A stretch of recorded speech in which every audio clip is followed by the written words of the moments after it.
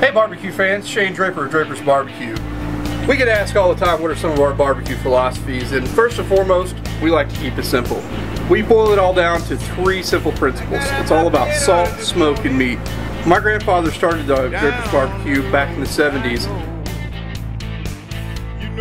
That's all he used. Salt, smoke, and meat to achieve fantastic product every time. Barbecue in its origins is a simple process of fire, smoke, and meat. And when you apply just a little bit of seasoning, the right technique, and the right amount of heat and smoke to any sort of cut of meat, it automatically makes it better. It doesn't have to be complicated. It doesn't have to have 150 different ingredients to be amazing.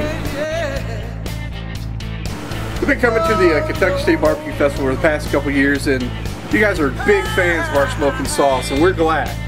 It's been a big hit every year we brought it out. You guys also love our all-purpose rub and the new mood enhancer rub that we released. But I want to give you a couple tips and tricks on how to use our sauce to its greatest benefit. Our smoking sauce is meant as a finishing sauce. It's great on chicken, it's great on pork, it's great on beef.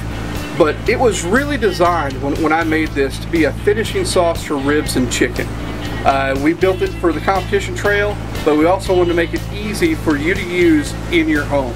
So the last 15 minutes or so of cooking, you want to take this sauce, slather it on your ribs or your chicken, and give it about 15 minutes on the grill to really soak up that smoke and set on there and get a really nice, good glaze.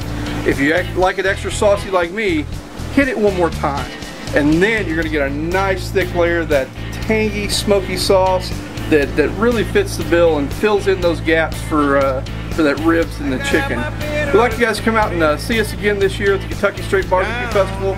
To get more information about us or the Kentucky State BBQ Festival, check out the website right here. It's got all the information you need about us, the barbecue festival, and some of the other pitmasters that are going to be there this year. We're going to be there, and we'll serve you some of the best barbecue you've ever had. Everything you need.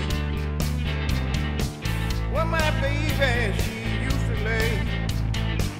Now you did take it easy, baby.